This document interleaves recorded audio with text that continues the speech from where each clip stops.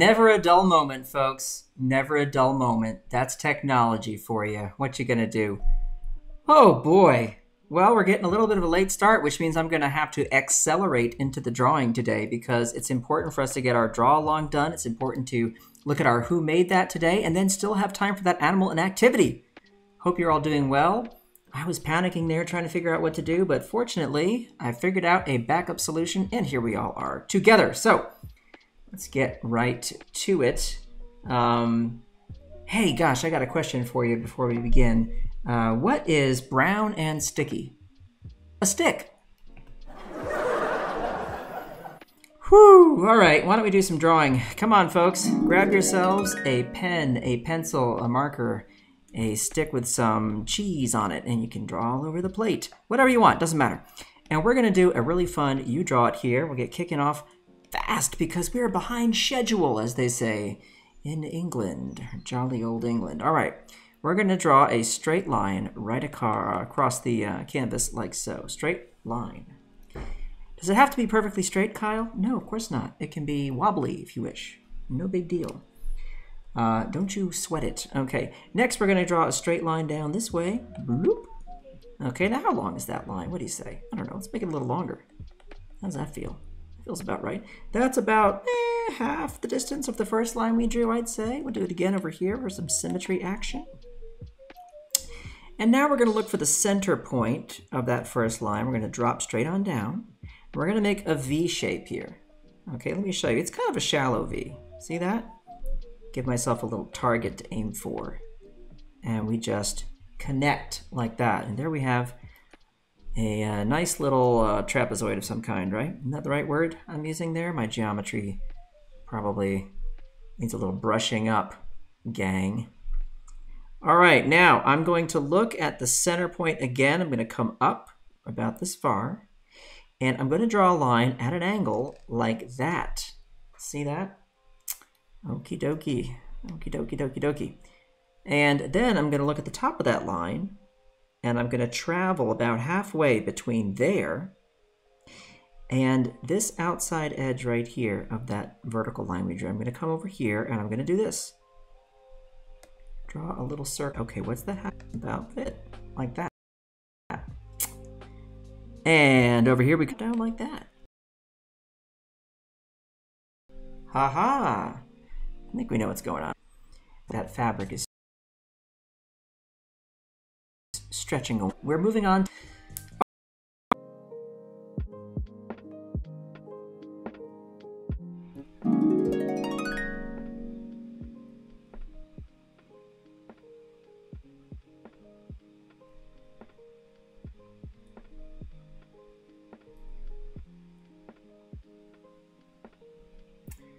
Well, I don't know what's going on, gang. Really sorry about this. Terrible, terrible time here with Wirecast or YouTube, I don't know which, but just stops broadcasting for some reason. And then I have to bounce back and forth between the stream URLs and the backup server URL. And it seems to go for a few minutes and then it just shuts me out again. I don't know what to tell you. Thanks for bearing with me. We only have a few minutes left, but this was your clue for the who made that. I'm concerned because I don't think people even got to finish the you draw it part of the show. Gosh. And let me just bounce back to that for a moment. Okie dokie. So I'll hide this for just a sec. And let's go back to our drawing here. We were drawing a person in a mask, and I was hoping that you'd have time to personalize it and make it your own.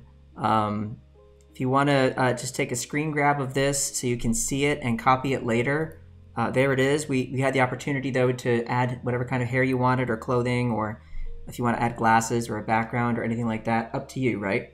All right, so, but anyway, this was our who made that clue. And I'm going to have to just jump ahead and reveal who it is because we just are running out of time here because of these technical difficulties. I hope the stream holds. I'm looking right now. I still have a green signal. So I have no idea what's going on. Alrighty, anyway, we have this clue for you here. Samuel has guessed it right. It is, in fact, Keith Haring. Let's look at that. And here's that entire piece for you. And I'll just slide this over here so you can see it. Keith Haring, 1958 to 1990. Did not live a very long life, did he? But in his short life, he did so much. He was attending school for commercial art, didn't really like it, so he switched over and went to SVA in New York after 2 years. And while he was there, he met up with all kinds of really interesting artists, people like Basquiat and Andy Warhol and folks like that. But before really becoming part of that scene, he would ride the subway in New York and he would see these advertising panels on the walls that were not being used, and the ones that weren't being used would be covered in black paper. So he grabbed some white chalk and he'd do these really cool little chalk drawings, these linear drawings, all one unbroken line to do the silhouette of a person, for example. And they were very graphic and very bold drawings, and they just stuck out, and people started to become familiar with them because they were all over the subways, and he did hundreds of these. And you do them often because they would get taken down. Anyway, he became known for this and became internationally renowned and started having his own shows and so on. Then he opened this place called the Pop Shop. And this was a place where he could sell his work and make it available to lots of people. He believed art should be accessible, you know, not just in a stuffy environment where you had to go to these expensive places to acquire art or go to big fancy museums to see it and so on. He really wanted people to have more access to it, and that's what the Pop Shop was all about. Keith was an activist, and he died. He contracted HIV or AIDS in 1988, and he then died obviously shortly thereafter. But in the time between when he was diagnosed with it and his death, he actually created all kinds of artwork and created the Keith Haring Foundation, which was helping to raise awareness and build activism for AIDS. And so he'll be remembered for that forever. And the foundation's still going strong today. So amazing guy. And I'm really glad to be able to share just a little bit of his work with you here, right here. And look him up. Look him up. Anyway, Adobe has partnered with the Keith Haring Foundation, and we are giving away 37 brushes that you can use in Photoshop and Fresco. They were designed by me. I had a blast making them and working with them, and this partnership has been really great. They're free. Just go grab them, please, and you can get them either through the library link that's on that page, or you can get them if you're in Photoshop. Right here, you go to your brushes panel, okie dokie, and you go up to here where it says Get More Brushes, okie dokie, and that'll take you to a link where you can grab them. So please enjoy those. And it is time for the animal and activity game. We're just rushing through here to get to the end because I really want to draw something for you all. Since that is what we do at the end, we always have somebody make a request and I try and draw it. I have about 5 minutes to make this happen. What can I do in 5 minutes? Well, you'd be surprised. I think I can do something good.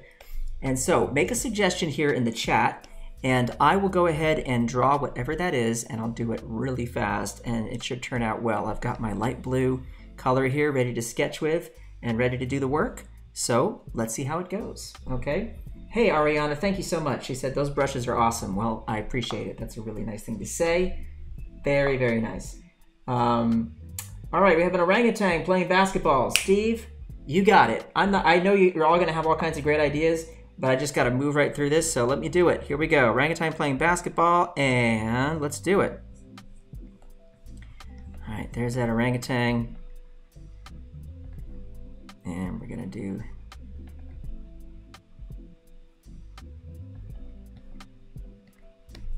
that. That's that head. I'm gonna have the arm up here, dribbling that ball.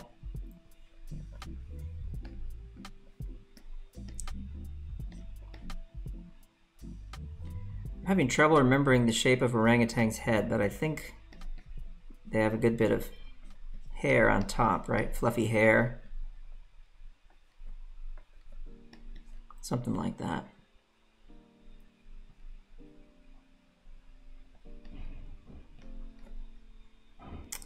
And we're gonna have a little action pose here.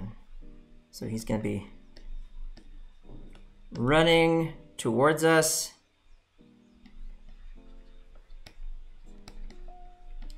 Like that. Boy, I hope this connection holds, gang. It's been a weird day, hasn't it?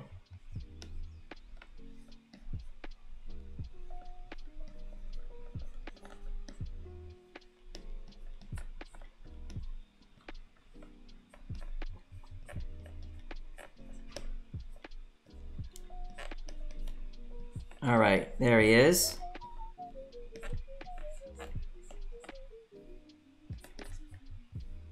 There's that basketball.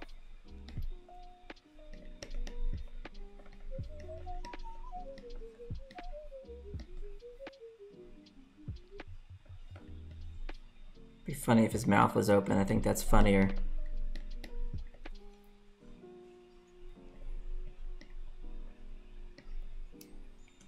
Okay, and we're going to reduce the opacity of that like we always do. And let's see what I can do in just a few minutes here. Grab a darker color. And wish me luck, gang. Here we go.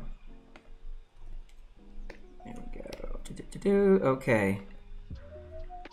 Sometimes it's fun to just do eyes like that. You just do little eyes like that.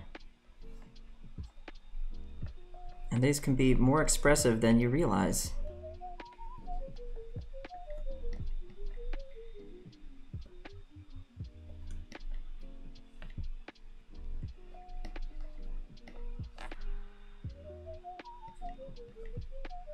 Up we go.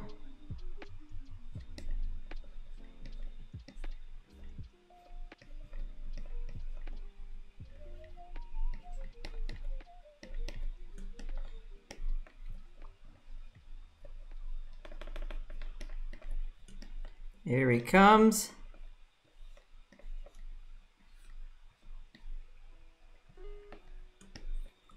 And we'll just throw that shirt on there.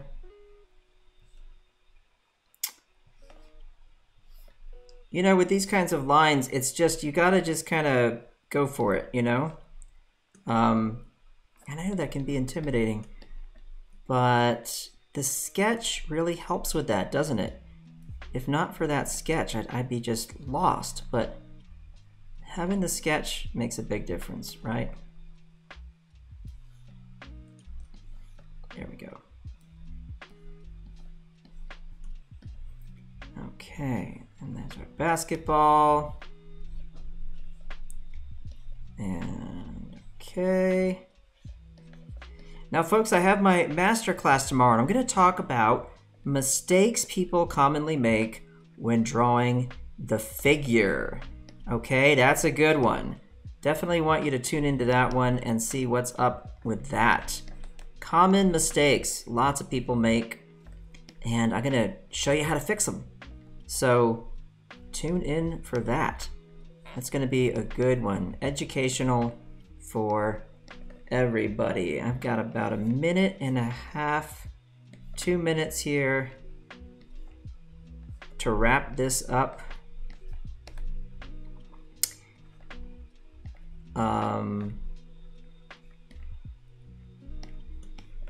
But I think I did it. I think we're okay. I think we're in decent shape here, right? I don't know if that's what orangutans look like. Probably not. If anything, if I remember correctly, orangutans' eyes are closer together, aren't they? I'm trying to picture an orangutan in my head. Yeah, that looks a little better. But hey, what do I know? I'd have to look it up. But still, not bad. Hey, that was fun. Yay, we did it. And don't forget, here is our drawing from earlier. There's that fella in a mask. Wish you all could have seen that. Too bad about the technical difficulties. But, folks, what are you going to do? You know what? This is the world we live in. Technology. Yeah, so, hey, we all made it through, didn't we? Everybody take care of yourselves. Take care of each other. Please be kind. I'll check you out next week. Same time. But tomorrow, masterclass for those of you who are into the heavy-duty stuff, the illustration stuff. I'll see you then. Ciao for now. Everybody take care.